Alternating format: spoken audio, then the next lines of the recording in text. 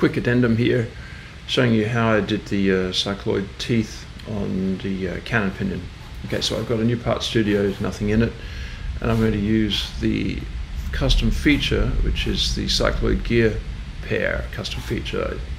It's in my list down here, and this is what it does. It creates two surfaces which have the appropriate shape. Now, so if I have a look at that, you'll see that I've got pinion 12, that should be leaves, I got an error here, and then 36 teeth for the wheel. You notice that if I go below 10, then you have this sort of sharper peak on the that's built into the logic. It's part of the standard. If you go 10 or more teeth, then it's a full round. It's a full round on the full radius.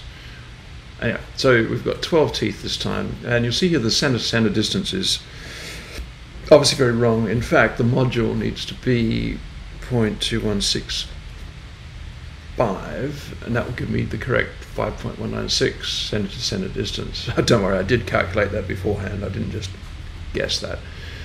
So this creates the two surfaces, and simply what I did then is create a sketch. If I turn off the biggest, I created a sketch where I just copied the outside of the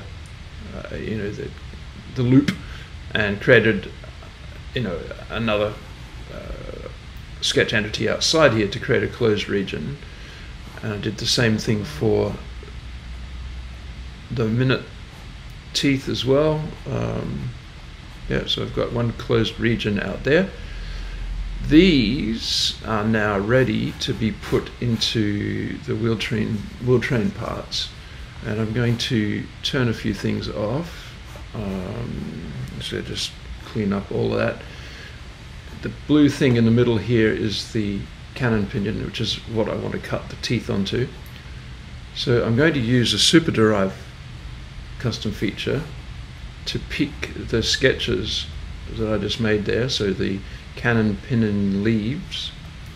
The good thing with the super derive is it lets me provide a location for it like that, and it's very simple. And at this point I'm just going to select that region, do remove through all. There we go. Now we have a fully formed cannon pinion.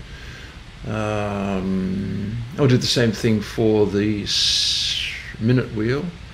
The minute wheel is in a different part studio, so we do that same thing, but in the other part studio. All right.